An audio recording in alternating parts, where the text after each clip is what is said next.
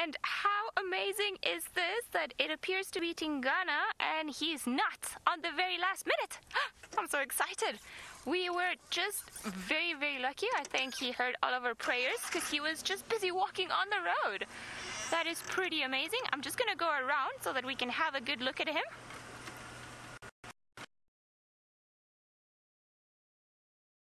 I am so excited we've managed to fight the gremlins off, at least to come and have this beautiful view from this guy over here. Now, I don't want to move too much because I'm not too sure if he's actually going to start coming down or if the gremlins are going to attack us. So I think maybe we should enjoy the sighting for now. But you can see just how quickly the wind is moving all the grass around him, and it seemed like he caught a scent in the air, something that was quite interesting. So he was definitely putting his head up and sniffing around, and it almost started walking very, very slowly towards the mound.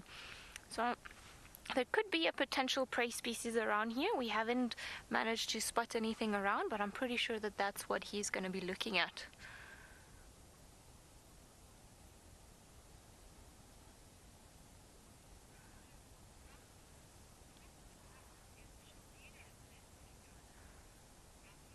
Rocky, you'd like to know what would happen if Shangile met Tingana.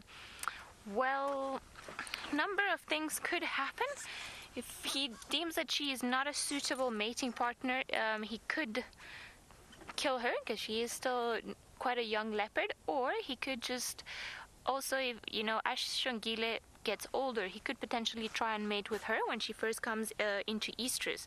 It is definitely a possibility, but I think Shangile is also just trying to stay clear of any potential leopard. Oh, isn't this a sight? I think we've been quite lucky with leopards today. Oh, hello. Turn onto this side. I wonder, I'm sure he feels like he's quite hidden up in there amongst all the tall grass, and if, you know, you can imagine how easily, now that you see it from a bit more of a distance, how easily it is to miss him. And just as easy as it is for us not to see it, then it's also quite easy for the prey species and everybody else around to miss him. So it's quite a good spot that he chose around there. Same as Shangile this morning with the wind. I think they're looking at something. Obviously their senses are a bit more heightened and more acute than ours. So I think he's surveying his territory. He was just scent marking all around the road. So as we were following him and, you know, fighting the gremlins off, and I apologize for that. He didn't seem to be too bothered, and then all of a sudden he got here, and, you know, there was something there that caught his attention. Alright, I think maybe now that he seems to be quite happy up there, maybe we're gonna try and see if we can have a look at his face. So I'm gonna move, and hopefully we'll be able to have a look from his face, because I'm sure there's a bit of an open gap just ahead of us, and I would really like to just to see him.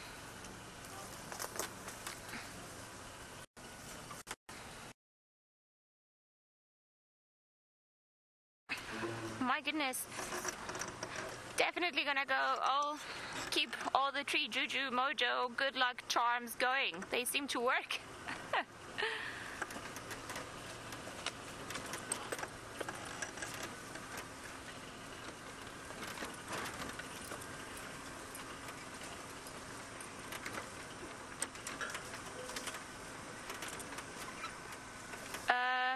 Chris, you're wondering if the leopard, cheetah, and tiger are well, I'm not too sure about the ones in a tiger. I would imagine him as the same as the guys here, but no, not necessarily as asymmetrical.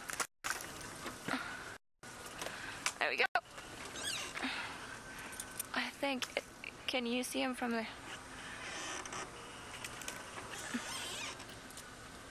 There we go.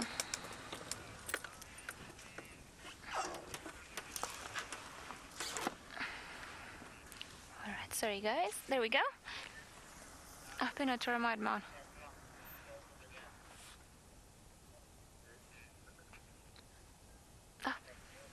somebody's gone off to sleep now.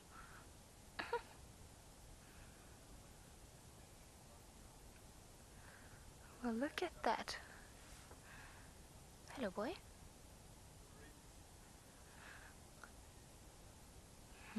He is quite a stunning individual. He's looking quite in good condition. Unfortunately, when I don't know if you guys managed to have enough of a look while we were moving in when we first spotted him. Seems to be quite healthy and looking quite alright, so good for him. And if this is indeed Tingana, very happy to see him now. I think maybe just proving us that we can't really predict the movements of any animal. I think maybe he's just now decided to show us who's really the boss, and that he'll appear and disappear as much as he wants to, because maybe he didn't like the nickname.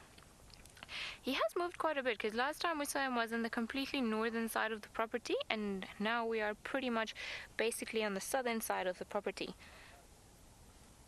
So quite a bit of a distance. No doubt that he is claiming to be the king of Djuma.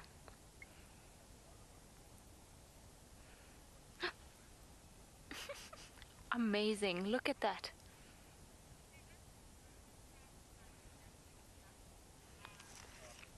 Our beard, you're wondering if leopards groom themselves like domestic cats.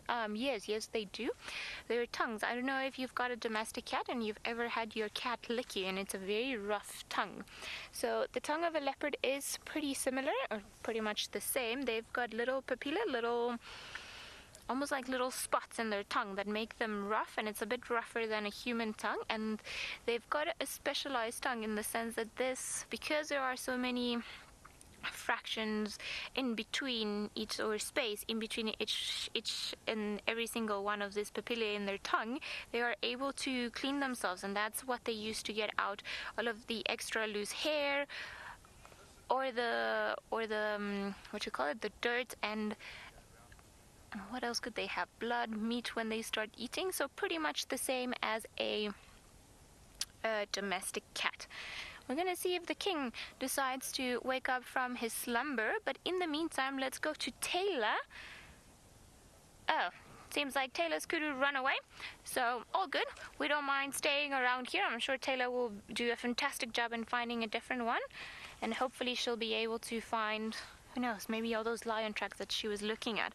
I think all of the animals are being quite funny today, and I wouldn't be surprised that he actually went all the way up there just because it's warm. Seems like the wind has finally calmed down. He's got a bit of... No, was I saying horrible things about you being sleepy?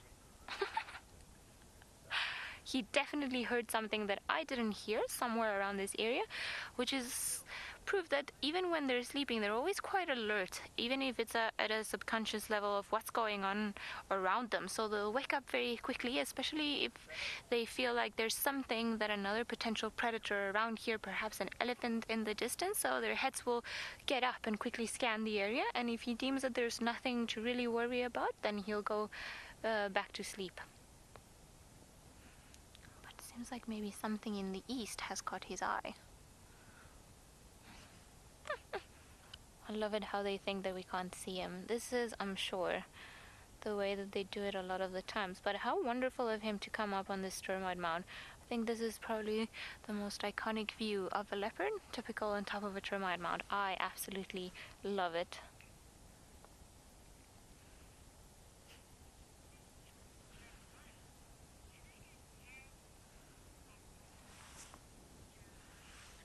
Jeremiah, you wonder if they get hair bulbs like normal cats.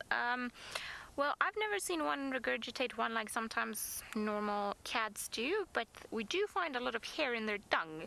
So I'm not too sure if they actually share this trait. I would imagine they do, but I would have to go and do slightly more research about it, because I do know that they eat quite a bit of hair when they're grooming themselves, because whenever we find their scat, there's a lot of hair that belongs, well, not only to them, but to whatever it is that they've eaten.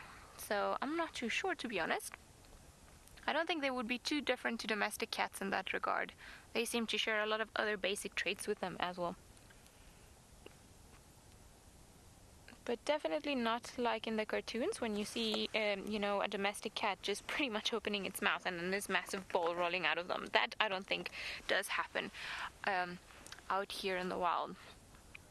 I'm just so surprised. I mean, we just came across the right road at the right time and we were just so lucky to catch him on his patrol. I wonder if, I think Taylor had tracks for a male leopard this morning, not too far from the general area where Shungila was seen. So I wonder if he's also been up a tree somewhere, or, you know, hiding in between the grasses. And now that the temperatures started to drop and the wind has also died down, that's when he decided to start moving around.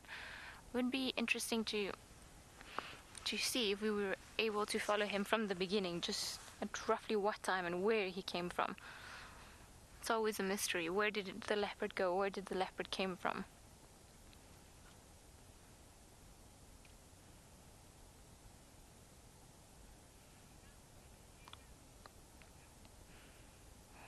Seems like the king of some of the leopards in this area has decided to go to sleep, so we're gonna stick around here for a little while longer, see if he does decide to wake up. But in the meantime, let's go to Taylor, who's at Buffalo.